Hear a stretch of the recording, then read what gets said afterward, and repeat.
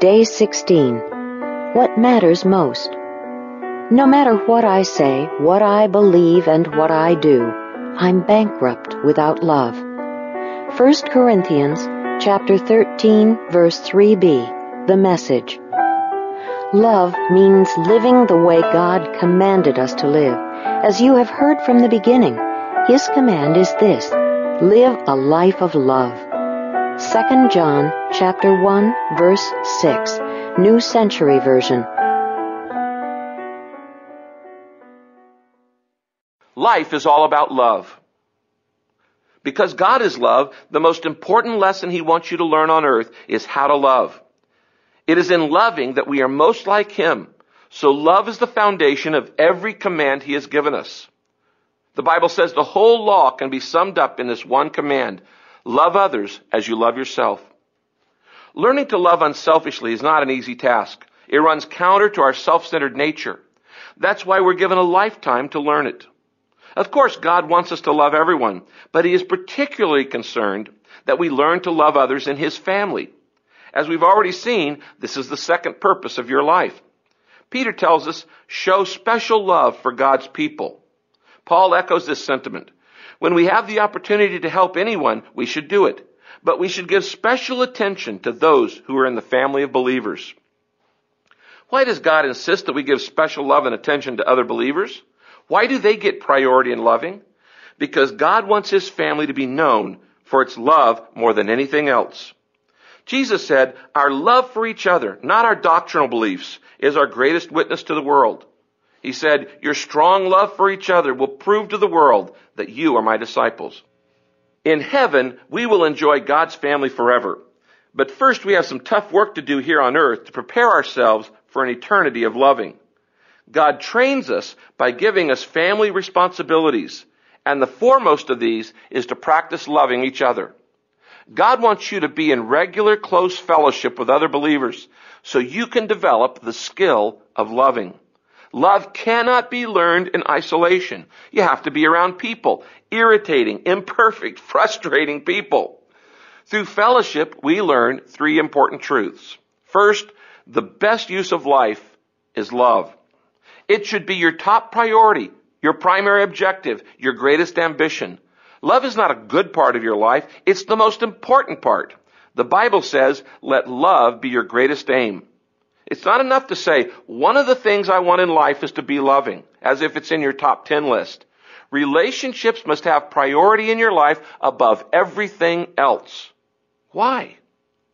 Well, the Bible says life without love is really worthless. Paul makes this point. He says, no matter what I say, what I believe, and what I do, I'm bankrupt without love. Often we act as if relationships are something to be squeezed into our schedule. We talk about finding time for our children or making time for people in our lives. That gives the impression that relationships are just a part of our lives along with many other tasks. But God says relationships are what life is all about. 4 of the 10 commandments deal with our relationship to God, while the other 6 deal with our relationships with people. But all 10 are about relationships. Later, Jesus summarized what matters most to God in 2 statements: love God and love people. He said, you must love the Lord your God with all your heart. This is the first and greatest commandment. A second is equally important. Love your neighbor as yourself. All the other commandments and all the demands of the prophets are based on these 2 commandments. After learning to love God, which is worship, learning to love others is the second purpose of your life. Relationships, not achievements or the acquisition of things, are what matters most in life. So why do we allow our relationships to get the short end of the stick? When our schedules become overloaded, we start skimming relationally, cutting back on giving the time and the energy and the attention that loving relationships require. What's most important to God is displaced by what's urgent. Busyness is a great enemy of relationships.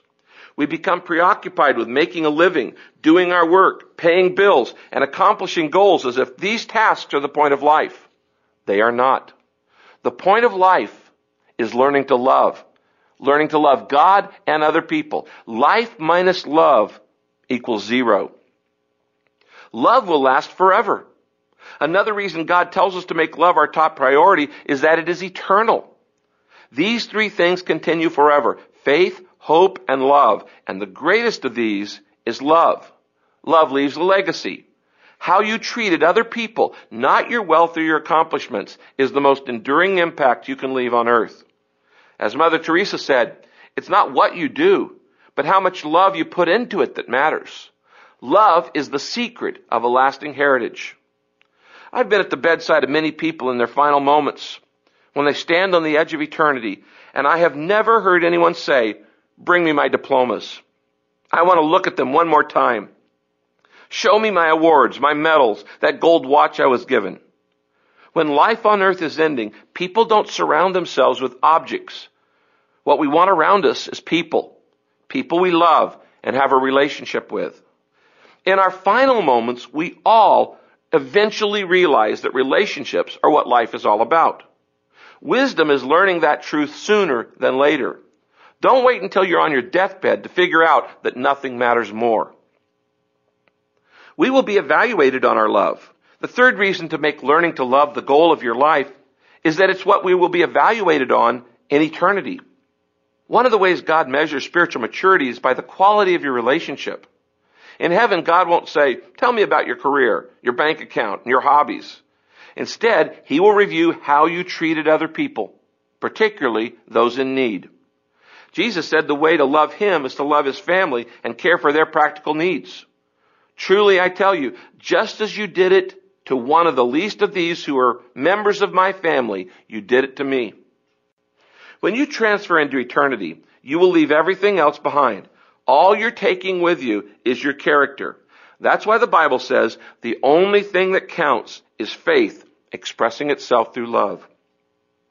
Knowing this, I suggest that when you wake up every morning, you kneel by your bed or sit on the edge of it and pray this: God, whether I get anything else done today, I want to make sure that I spend time loving you and loving other people, because that's what life is all about. I don't want to waste this day. Why should God give you another day if you're going to waste it?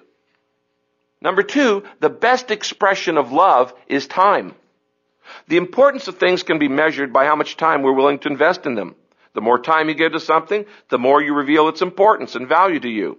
If you want to know a person's priorities, just look at how they use their time. Time is your most precious gift because you only have a set amount of it. You can always make more money, but you can't make more time.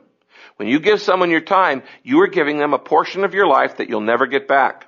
Your time is your life. That's why the greatest gift you can give someone is your time. It's not enough to just say relationships are important. We must prove it by investing time in them. Words alone are worthless. My children, our love should not just be words and talk. It must be true love, which shows itself in action. The best way to spell love is T-I-M-E. The essence of love is not what we think or do or provide for others, but how much we give of ourselves. Men, in particular, often don't understand this. Many have said to me, "I don't understand my wife and kids. I provide everything they need. What more could they want?" Well, I'll tell you what they want. They want you. They want your eyes, your ears, your time, your attention, your presence, your focus. They want your time. Nothing can take the place of that. The most desired gift of love is not diamonds or roses or chocolate. It's focused attention. Love concentrates so intently on another that you forget yourself at that moment. Attention says, "I value you enough to give you my most precious asset, my time."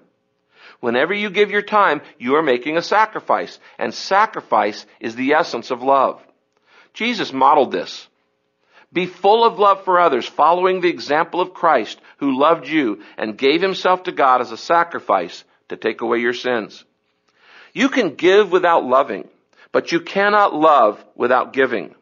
God so loved the world that he gave. Love means giving up, yielding my preferences, my comfort, my goals, security, my money, energy, or time for the benefit of somebody else. The best time to love is now.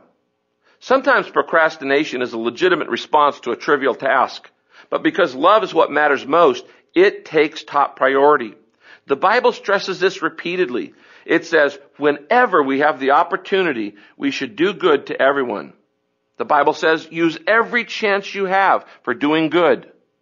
And it also says, whenever you possibly can, do good to those who need it. Never tell your neighbor to wait until tomorrow if you can help them now. Why is now the best time to express love? Because you don't know how long you're going to have the opportunity. Circumstances change. People die. Children grow up. You have no guarantee of tomorrow. If you want to express love, you'd better do it now. Knowing that one day you'll stand before God, here are some questions you need to consider. How will you explain those times when projects or things were more important to you than people? Who do you need to start spending more time with? What do you need to cut out of your schedule to make that possible? What sacrifices do you need to make? The best use of life is love. The best expression of love is time. And the best time to love is now.